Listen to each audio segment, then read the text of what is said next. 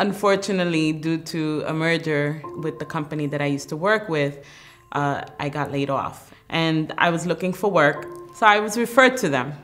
They made me feel so like I was the only one there, the only one that they were taking care of. It made me feel confident, much more confident. And I'm like, wow, I like this. This is something different for me. And from that day on, I kept that look.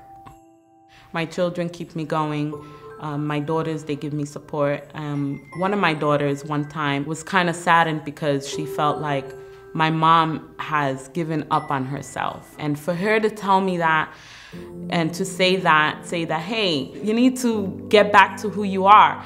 And because she told me that, from that moment, I'm like, you know what? I'm gonna change my life. And I wanna lead by example and let them know that as women, we need to be empowered.